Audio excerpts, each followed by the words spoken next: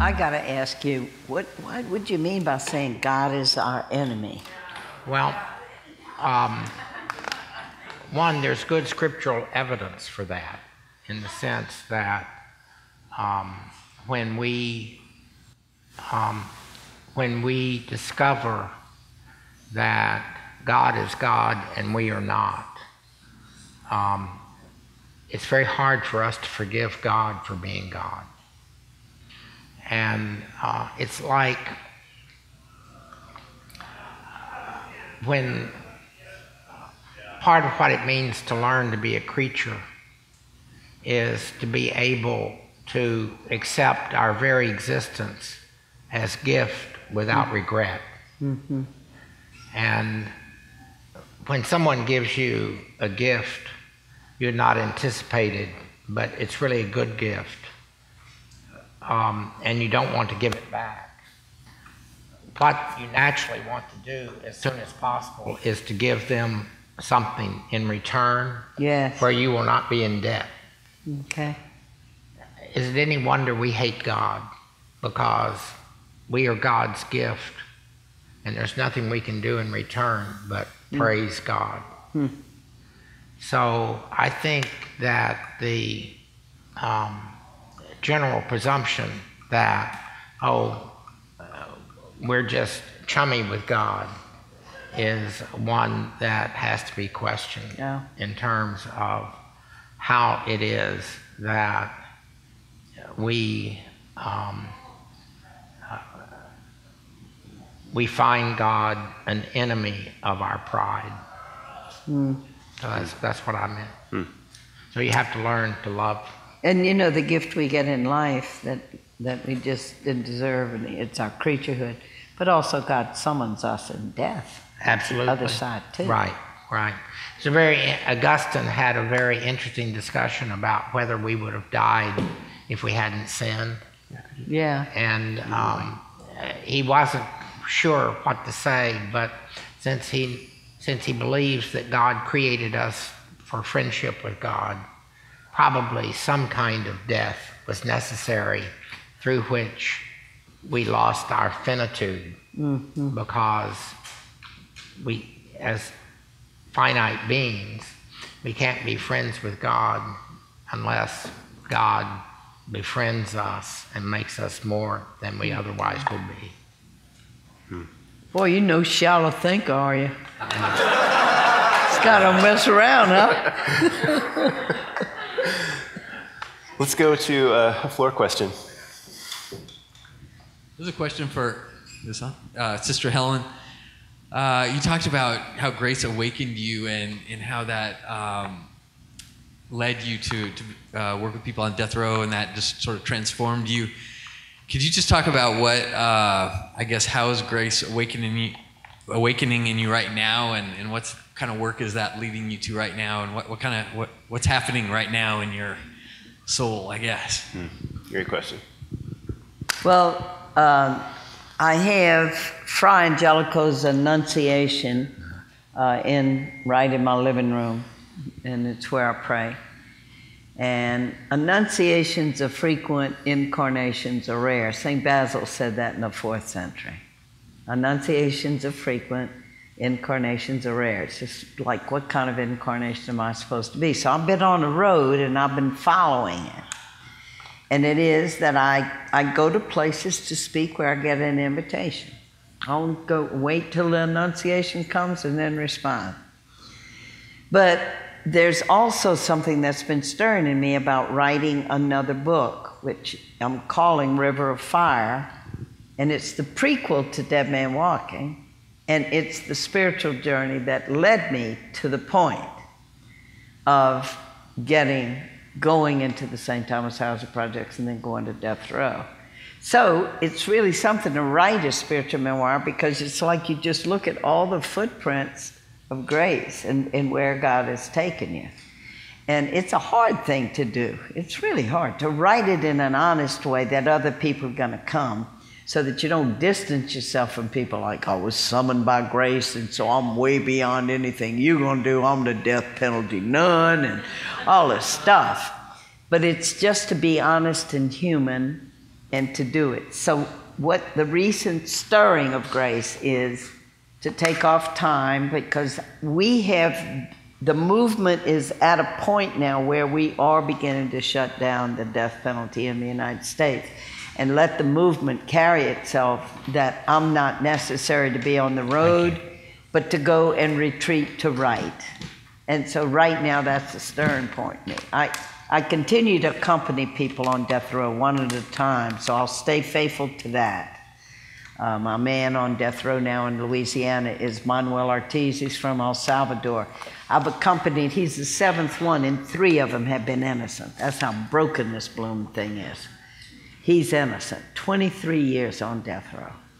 And so it's not like I go and visit people on death row and pour myself out on them, all these poor people. I mean, they replenish me. I see what courage is. I see what it means to wake up in that cell every day and to face that day and to fill it with God's grace. And so it's a mutually enhancing thing that I get from them. And to continue to do that, I'll keep doing that no matter what. So now it's to write this book. That's the latest. I've got a question over here.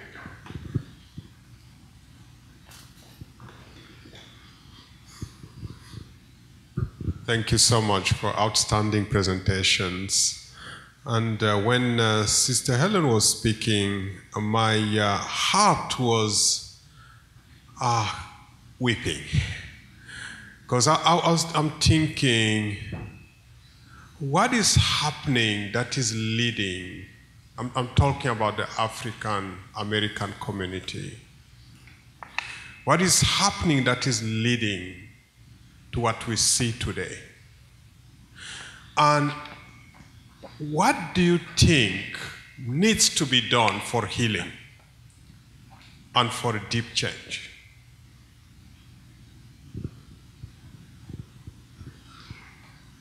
Well, I don't begin to know the complete answer to that. I know some things that I've seen. It is, I think, just scandalous that we simply accept that so many of our people live in poverty. And I don't think we've ever faced slavery and the legacy. I was just in Texas. Do you know they have removed from all the textbooks that it was slaves brought over? They're calling them workers.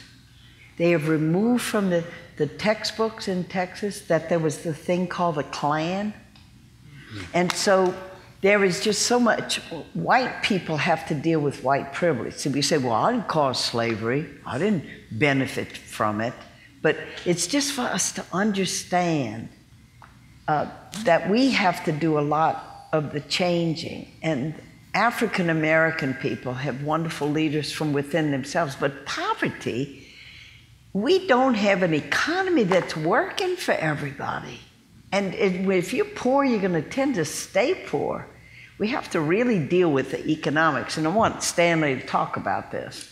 We have to deal with the total thing of community, of how when you're born in this country, that you should have a decent education, you should have a chance at these things. And when they're not available to people, we can't blame poor people and just say they're lazy, or why don't they get off their duff, and don't they know they ought to keep their kids in school, or all that. When you're living in privilege and you coming from resources, who are we to dare say that to people? But it also doesn't mean just say, oh, well, you know, you're poor and there are plenty of reasons why you're not doing well and all that. But really, to begin to work for justice, that people can get an education and that people can get fair wages. It used to be when you got work, you got out of poverty. But now with the minimum wages and all, people stay in poverty even though they're working. And so we just have a lot of things to tackle about what's the common good for this society, and to accept that we'll just have poor people in this country, or we will simply accept that people will not have health care. That's a scandal, I think, that we could accept that. Can I accept that I wouldn't have health care, or my little brother wouldn't have health care? We need it for everybody, and we have to ask God to expand our hearts so that we get on fire for that and begin to work for that actively. is the way I see it. And it's got to be that we're going to do it together. What do you think, Stanley? Yeah. My way of putting it is we're suffering from the failure of the success of the civil rights movement. People think that civil rights was accomplished. Martin Luther King has his holiday. African Americans have civil rights. They can move to the suburbs, have 2 cars, 3 TVs, and worry about Jews moving in. So then you get to say, what was a little slavery between friends? Yeah. What is the case is America is a country that simply hasn't come to terms with the fact we're a slave nation. Mm-hmm. And that there is deep reasons for not being able to come to terms with being a slave nation. Namely, what do you do when what was done was so wrong, there's nothing you can do to make it right? Mm-hmm. And how to I think the language of reconciliation tends to be superficial when it comes to understanding the relationship between whites and African Americans, and how you can envision the possibility, which I think is not politically realistic, of reparations. Oh yeah, boy. And that you need to really have a kind of affirmative action in a manner that doesn't destroy those people receiving it. I mean, those are fundamental questions that are just crucial. And of course, the language you used is common good. That language has no purchase in American political life, because we do not believe we have common goods. We believe we have the greatest good of the greatest number of interests that you can put together. So irrespective of what those interests are. I think that we lack the kind of public discourse necessary to discern appropriate responses to what are clear injustices. So you talk about the flimsy language of reconciliation, and we don't have the public discourse currently. So I wonder if you could, and both of you, I wonder if you'd both describe the kind of conversation you think would be productive to reach these goals, to talk about the common good. What kind of public discourse are you hoping for? Well, in the Catholic social encyclicals, it is assumed that a society must enact a just wage. And a just wage is what is necessary. It's not determined by the market. It's what is necessary for a family to be able to make life possible in a manner that children do not go without meals. That's right. So how you can even recover a notion of just wage as a reality for a wider society is just one small gesture toward becoming a society that recognizes that that's a good for everyone, not just the people that are receiving the just wage. Right. You know, Pope John the 23rd, who called the Second Vatican Council in the Catholic Church, wrote, encyclical is just a big old fancy word that they use for when the Pope writes a letter, okay? And but he wrote it was called Pacem in Terris, Peace on Earth. And he pointed to the Universal Declaration of Human Rights. Mm-hmm. And he said that's going to be a beacon that leads us all into a future.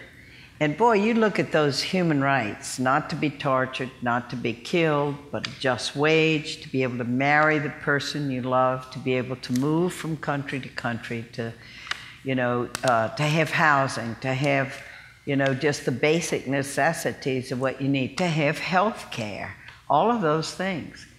And I think one of our problems in the U.S. is we've been so much in individual interest that you even call these basics, we call them entitlement programs. To have health care is not an entitlement. It's just what everybody needs. We need to be able to have that, to be able to have good education. So we've had 2 tracks. I was part of it. We had a private Catholic school system. They had more Catholic schools in New Orleans, of colleges and high schools. And then you had the public schools going to the toilet. I mean, and we'd read the stories. I would read the stories. I felt such guilt when those kids are coming into that adult learning center, and I realized I'd just been given this education. And here they were struggling to learn to read and to be able to do math or to be able to, and that's just a scandal that exists. But how does it happen? I look at my own experience, it's because I was separated from it. I never met people who actually were suffering. I was out in my little suburb. So we have the interstates, we got air-conditioned cars, we can drive around each other forever and not encounter and meet each other. Whatever we can do to have direct experiences of encountering one another and sharing our experiences, I think is what then sets our hearts on fire to just begin to work for something called the common good for us. But we've never met each other. There's a lot of separations, one of which is fear, because the media pumps fear into us on a daily basis. Don't go in that neighborhood. You can't be with those people. Those people just as soon shoot you as look at you. And take that on a small scale with us domestically and then write it large, and you got terrorism. And we are still trying to work out of a basic model is what you do is you find your enemy, you demean your enemy, and you kill the enemy. And that is the only way to have peace. That's the death penalty. And it's also ISIS. And it's also, well, we got Osama bin Laden. And we got Saddam Hussein. We're dealing with Al-Qaeda that bombed us in 9/11 with those planes. We had done it all right, and they attacked us. So now we got to go get them, the enemy, and you stoke it with fear. I love how the Catholic Church has gotten stuck with positions that are radical, and it didn't. I mean, the Bishop of North Carolina has to be for immigration because he has so many Spanish in his diet. I mean that, and I mean, that's a real growth. It's great. Oh man, that's a real growth. So Catholicism is now the universal church that challenges the arbitrary boundaries of nation states. It's great. I don't want to let this topic pass without giving Stanley a chance. In context of fear, what does peacemaking look like in a context of fear? Well, you start as Christians asking people to tell the truth. What were some of the most fateful words uttered the second day after September the 11th? We are at war. No, you weren't at war. That was murder. So we Christians ought to have raised our hands and said, no, you don't go to war against murderers. You try to arrest them. But I think George W. was performing pastorally. He knew the American people were stunned that it had happened on our shores. And he needed to give a sense of security. So Americans know war. It proved to be a very comforting statement. So you start by challenging the descriptions that shape public reaction in a manner that helps Christians call into question the violent character of the modern nation state. But that violence too goes way back. Look what we did to Native Americans. Sure. Well, I mean, we're not only a slave nation, we're a genocidal nation. Yes. And how do you make that part of your story? I mean, I think if we were a culture that was able to acknowledge the killing that was done to make this a nation, we would have never gone to Iraq. Yeah. Because, I mean, humility, there's no humility without humiliation. And we are a humiliated country if you remember what we did to the Native Americans. I mean, that will kill pride very quickly. Yeah, my goodness. We've got another question. It's for you, Dr. Hauerwas. We're here all because we believe in a historical Jesus, namely that Jesus lived a particular life and he suffered on that cross and rose again from the grave. Can you speak to possibly how we as Christians and how we here can inform other Christians about establishing a strong connection between the life and suffering of Christ and our subject matter tonight, to love no matter what? You spoke a little bit about this already. Well, the phrase historical Jesus, which I heard you use fairly innocently, is a dangerous phrase. The historical Jesus is that Jesus that is oftentimes thought to be reconstructed by historical critics, that he must have really said this, but he couldn't have said that. Well, the historical Jesus is the resurrected Christ. And therefore, the Jesus that we find in the Gospels is certainly a first century Palestinian Jew, but it is also the case that the way the church talks about that is that he is very God and very man. And so the language of the incarnation is the language of reminder that Jesus isn't 50% God here and 50% man there, but everywhere he's 100% God and 100% man. And that affirmation is crucial for our understanding that Christ is the bringer of a new age that makes possible for Christians to live in a manner that the world finds miraculous. Up here in the front. Dr. Hauerwas, I wanted to ask you, speaking about peace and learning how to be sinners, what the place of marriage and singleness is within that. I know that you write about that and that you have, and so I've been married for a mere 9 months and very quickly been learning a lot about sin and a lot about peace, and so I'm very curious to hear what you have to say about that. Well, very quickly, the first way of life for Christians is singleness. The most decisive difference between early Christians and the Jews is Christians don't have to have children to be Christians. The first mitzvah of a Jew is to have a child, rightly so. The fact that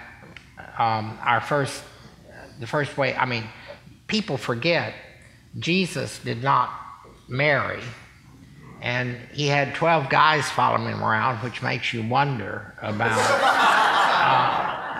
what kind of life they were about.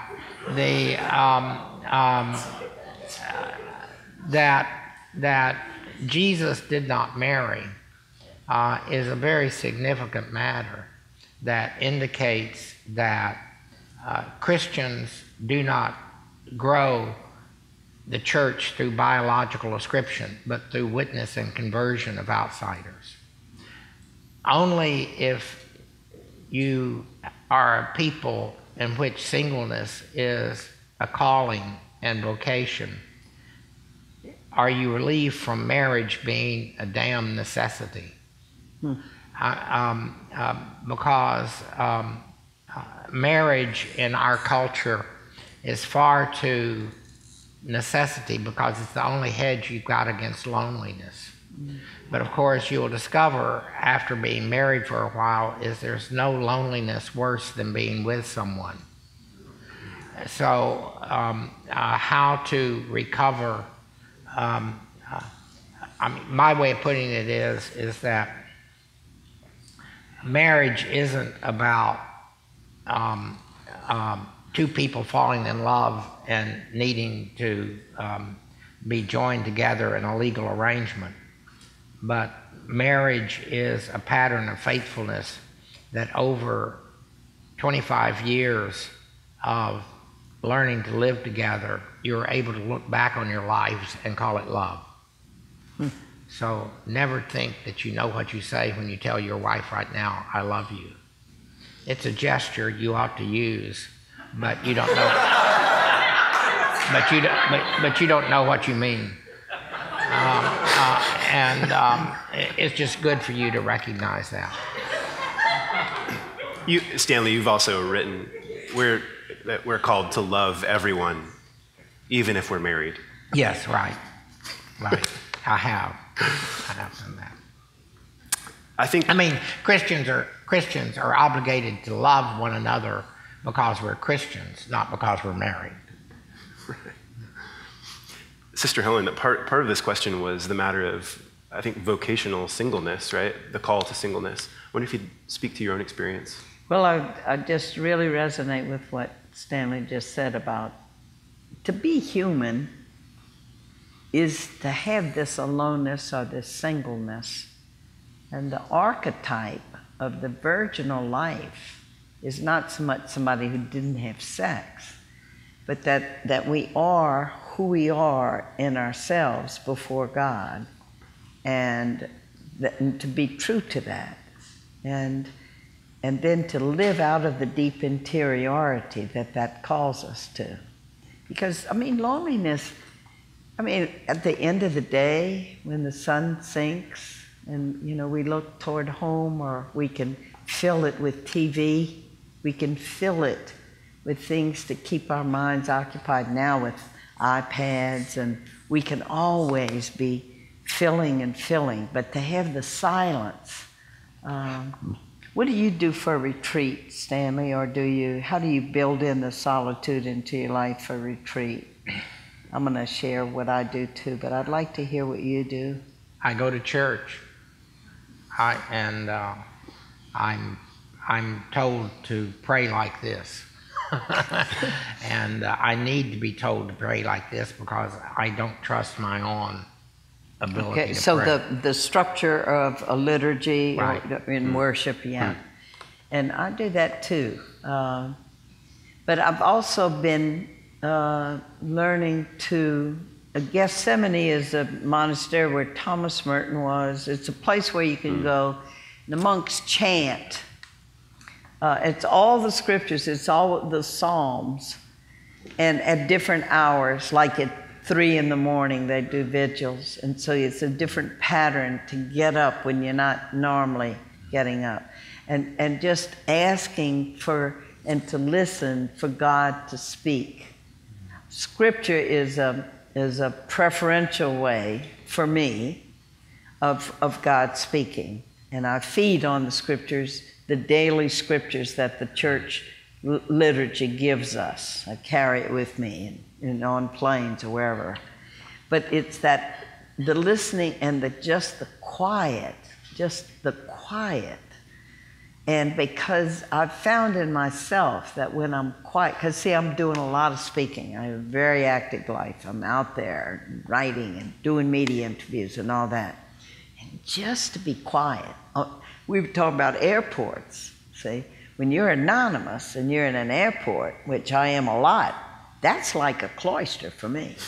And the secret of being in airports is not to live in anticipatory time of, I'm waiting for the plane to take off. I'm killing time. This is a nothing time. The present fills, and there's great freedom in it. It's my experience of trying to do the spiritual practice of being in airports. And when I get in a plane, I don't speak to people because I'm speaking to people when I get off the plane a lot. And the way you get people not to speak to you is just you get this little card printed, and you hand it to people. He just says, "I'm deaf and mute," and they don't talk to you. What do you do? I was once talking with the abbot of Metcon Abbey. Oh yes. And I said, what happens when one of your monks feels like they have an eremitical vocation? He says, well, we let them go out and try it, and after a period of time, after they've discerned it, they can either stay or they can come in. And I said, well, what's a period of time? He said, 8 or 10 years. And I said, monk time. Let's go to a few more questions out here in the audience. Because we don't have monk time. We don't have monk time. We've got minutes. But let's try to get a few more questions in. This is a question for either of you. I'm brand new to this discussion of privilege, particularly in a racial or an economic context. This term is brand new to me. Would you mind answering what is privilege in the first place? Good question. Privilege is never having to look over your shoulder to see who may be calling you into question. To be white is to be privileged. And Ferguson certainly made that clear. And the worst thing you can possibly do is let that guilt you up in a way that turns that you enjoy your guilt because it makes you feel righteous. But what's really crucial is a sense of how that might be the occasion for discovering new relationships of those who are not privileged in a manner that creates a commonality that we desperately need. I have a friend, he's a civil rights lawyer, and his professional card says, if you're coming to help me, no thanks. If you're coming to me because you realize your liberation is tied to mine, welcome. See, and one good thing about being middle class and having good health care and being educated is we can devote all of our energies to building a just society. We're not worried about getting the meals on the table. We have housing, we have health care, we have been given. We can use every bit of those energies then to pour it into spending our lives to help build a just society and to meeting people, encountering them. We have freedom of agency. We can move, we can decide to do things. And we have community, hopefully, that in which to discern and be able to do. That's what the Christian community means to me. And so far, guilt paralyzes us. And when I came out of that execution chamber, when Pat, he was the first one I was with who was executed, it paralyzes you or it galvanizes you. It sets you on fire or it just chills your soul and then makes you want to retreat. But God quickens us to act, to move, and to be imaginative, and to discover powers we hardly even know we have. When God quickens us and we begin to act, we feel the solidity of the action. We begin to make our way. And we also experience that through God's Spirit we can be faithful. In season, out of season, we stay faithful. And if we see ourselves committed and being faithful, we know that's God. Because left to ourselves, wishy-washy, maybe this, maybe that. I'll go get a graduate degree in something else. I ain't going back there. But that was terrible. I'll go get a graduate degree in something else and do something else. The deep call of Spirit is always that to keep moving on and to give of ourselves. And a lot of times we don't know where it's going to lead. And as Gandhi said, we don't do it for the success. We do it because it means the integrity of being faithful to what it is that we see, that God's calling us to, and to begin to act out of it. Action is freeing. It frees us up.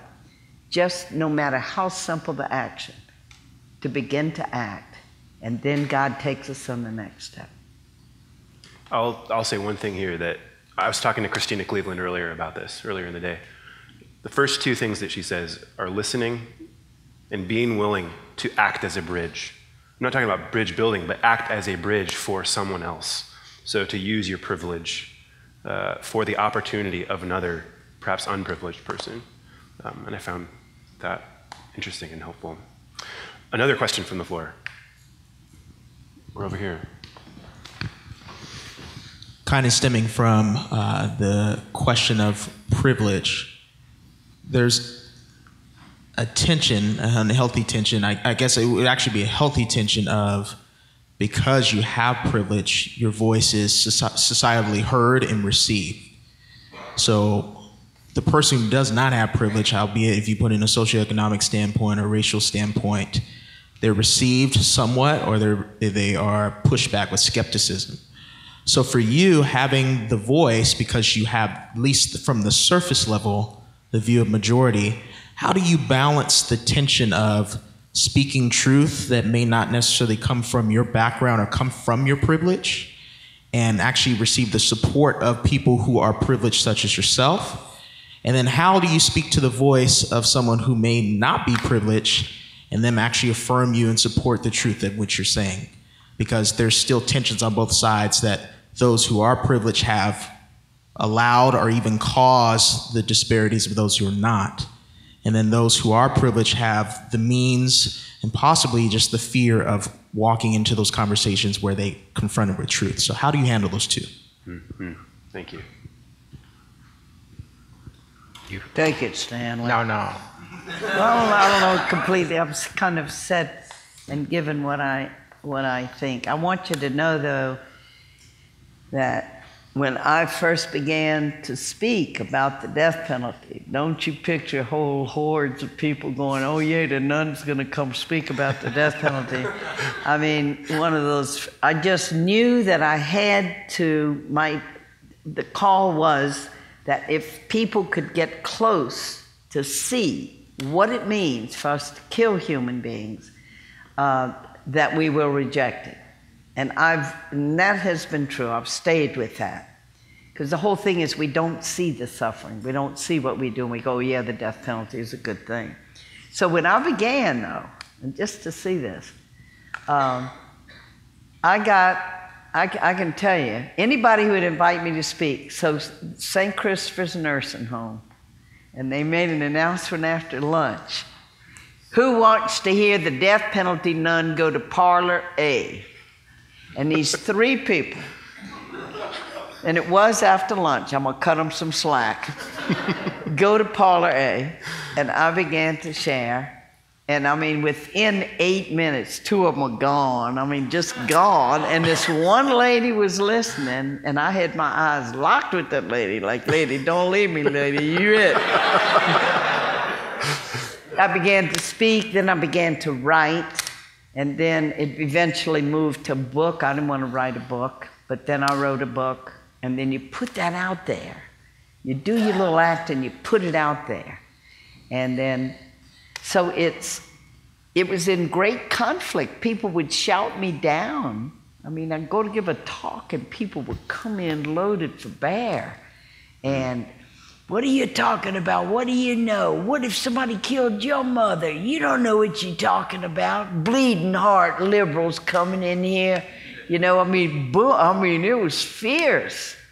But I just kept doing it. And I learned how to do it better I learned I talked about that journey to both arms of the cross. In the beginning, I was so talking about the human rights of people who were being executed, the human rights of the perpetrator that we in government shouldn't be killing, that I wasn't really bringing people over into the suffering of the victim and my own outrage about standing there with victims. And so I had to learn to do that. And there's nothing like an audience and people in the discourse that help you learn to do that. And so it's continued. And I have to tell you, the hope has always been for me that the American people are good people and given a chance to see and experience that we'll reject the death penalty. Now, this is 30 years, but it's still fresh for me. It's very fresh for me. You, tonight, it's like the first time I'd ever spoken, because it was you, and this is unique, and this is a moment of grace now. And so we just get in there and we do our best with each other and we help each other and take it from there. I picked up in your comments, and I could be wrong, a sense of the importance of class, and that's seldom acknowledged in how we are a class-driven society. And class doesn't mean you don't have money. Many people of the lower classes have money. They don't have any taste, and they are put down because of that. Some of the people that are most degraded in our society are white trash males, and that their powerlessness oftentimes invites violence as a way of feeling empowered. So how do you begin to even acknowledge that as a problem? For people like us,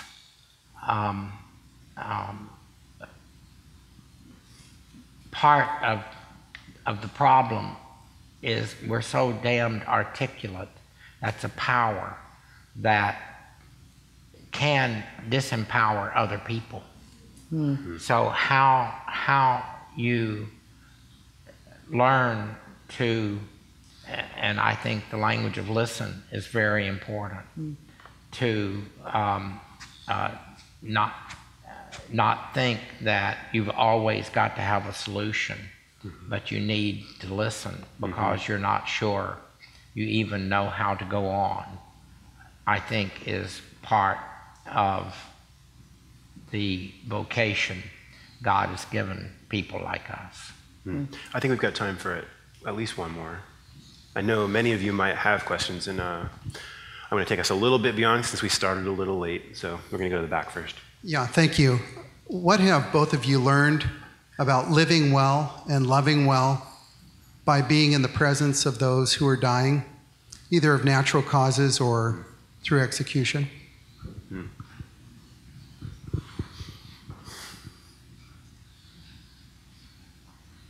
I'll just say simply that by being in the presence of an imposed death on alive human beings has, and I mentioned earlier, it either paralyzes you or galvanizes you, that I couldn't turn away from it and say, God, that's so sad and that's so wrong, we shouldn't do that. That I had to quicken it was within myself, like, again, the Rilke quote, more is required than being swept along, that I had to resist the death, awaken people so that we can change it. We should not be doing that. That is the way it has affected me. And to just be grateful to be alive and to be awake. It's the thing of being awake, that my eyes were brought to see this, to experience this, the privilege of accompanying human beings in the last hours, that I was the one who would be with them, and not to make them heroes. They often had done terrible things, but to learn and to experience that everybody's worth more, than the worst thing we've ever done. And the only reason I haven't done those things is I've been so cushioned and protected. So it just keeps teaching me about myself. Stanley? I don't want to die alone. That's the bottom line. I'd like friends to be there. That's I think my deepest wish, and that means that I may have to know how to die when something could still be done for me to keep me alive. And that's I don't want my death prolonged, but I want to die in a way that those that have supported me in life know that they can also support me in dying. And that's what I want. Wow. Sister Helen, that's so true what Stanley's saying. I wish the same thing, hope for myself, to die well. One of the things about becoming an agent of change in a society is you're so daggone good at it, see? And then when you die, it's just surrendering everything. You lose your body, you lose your consciousness, you lose your mind, you're turning yourself over to what? And deep down, I'm a sissy. I am. I was that way as a kid. I was a cowardly kid. They'd throw the swing up to me in the tree, and I was going, I don't want to. You know, the swing was there, but you had to jump. And I'm a sissy. And so I pray that with the help of community and people praying and helping me, that I maybe can die halfway gracefully. I don't know. I'm not promising anything. In your story, though, you speak about the final moment when Pat was executed, and you told him, I want you to look at my face. At the moment of your death, I want the face that you see to be a face of love. He had said to me, Sister Helen, you can't be there at the end because it could scar you to see this. He knew I'd never done anything like this in my life. And he was really trying to protect me. And it just rose up inside me, and I was strong. I mean, that grace came up. There's no way you're going to die without one loving face to be. You look at me, and I'll be there for you. I'll be the face of Christ. And that's what happened, and that was grace. And it's not so much that I'm such a saint, I have so much courage. When grace comes up inside us, we move with it, and it carries us. Later we can look back on it, or other people can say what they want. But all I know was that was a supreme privilege to be able to be with that man, with the 6 human beings that I've been with, and to be able to be that face for them. And they look at me, and I carry those faces. And so, boy, I'm telling you, gets me out of bed in the morning. We got to change this thing. It's urgent. We got to change it. We have to do away with this killing. Much less than saying to victims' families, you wait 15, 20 years, and then you get to watch while we kill the one who killed your loved one, and that's going to heal you. I mean, it's such a travesty. It's just so wrong. And it needs to be changed.